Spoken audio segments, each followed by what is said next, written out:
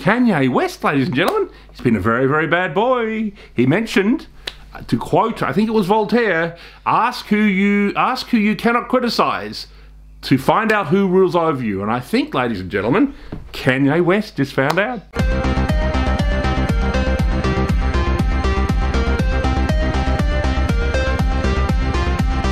Yes, ladies and gentlemen, welcome to the report from Tiger Mountain. We're going to talk about Kayne West getting into trouble with, well, the Jewish community. Let's be honest, he's been upsetting them. He's decided to call them out. You know, he's named this issue. I mean, as we've all noticed, ladies and gentlemen, it's all very fine to criticise, say, the Muslim community and say, oh, look, there's a problem in the Muslim community, there's Muslim terrorism, there's extremism, there's terrorist acts, you know, you can get online and talk for hours about that. No one really gets that upset. Ben Shapiro will love you, Jordan Peterson will love you, but you cannot say about a certain other community that there might be a little problem there involved in some kind of mischief. No, I mean, not saying there necessarily is, but Kayne West seems to think there is, and let's just go through some of his talking points.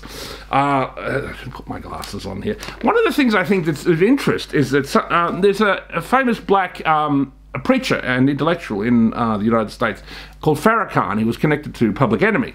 He's always been, how shall we put it, not entirely friendly to the Jewish community. He's pointed out, for example, that many of the slums in America have been owned by Jewish people, and that they are mainly the slumlords in America. So in other words, the people who own the land and are profiteering off kind of black poverty are the people who own the slums. So he's often brought that up, and so has Kayne recently. That's rather interesting, isn't it? And also the slave ships, ladies and gentlemen. This is another interesting question. Kayne's brought this up, and you know, he brought up the fact that, and also Candace Owens has even raised it, who owned the slave ships? Who owned the slave markets? Again, there has been, obviously not every single ship, but there's been a large Jewish ownership of this. And obviously this is something that's gone over with the ADL and the Jewish community in America like a Led Zeppelin, ladies and gentlemen. It hasn't gone over well. And another thing that Kayne has pointed out is that many celebrities have kind of handlers. You know, and including himself.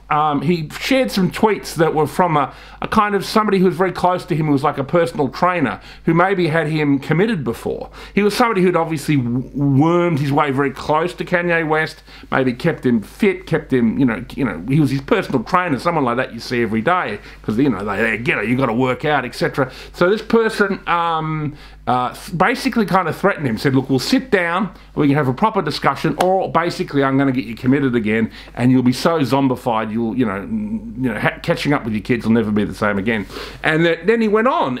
Not only did he talk about how this related to himself, because this was a Jewish guy who did this, he talked about how this is a common thing, and he spoke about various celebrities, how how many of them had lost a family member. He even talked about how his mother had died, which I think he declared could be a conspiracy, and he talked about various other family members who've died within celebrities like Shaq and various other people. He said that the way they operate is that they monetize the celebrity and then they traumatize the celebrity to control them. So the trauma is through drugs, it's through, maybe killing a family member, and eventually traumatizing the star themselves. So I thought that was a very, very interesting observation from Kayne West. Obviously, he's pointed out that, in Hollywood and in the music industry, basically most of the people who run it are Jewish, which is of course hard to deny. I mean, even Dave Chappelle went on Saturday Night Live and said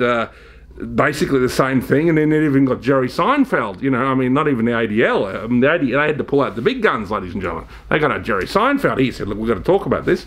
It's becoming problematic. Because, see, this is the thing. Obviously this has been, with Black Lives Matter, there's been this whole hatred towards white people, but with kind of Kayne's kind of interference, maybe it's a certain group of white people that he's pointing out are responsible for a lot of the suffering of African American people, which of course also ties into what someone like Farrakhan has been saying for 50 years, who was a big influence on Public Enemy and stuff, and many other black intellectuals like Professor Griff from Public Enemy. He also got into a lot of trouble for saying things very similar to Kayne. So, it's very interesting. He sort of stepped on a landmine. Obviously, he lost, many of his kind of media kind of connections, many of his deals. Of course, that certainly proves that the Jewish people have nothing to do with any of this, the fact that they could cancel it practically within a couple of weeks. So, I mean, it's very interesting, this whole situation with Kanye. He got banned from Twitter, but, you know, he got let back on by Elon Musk.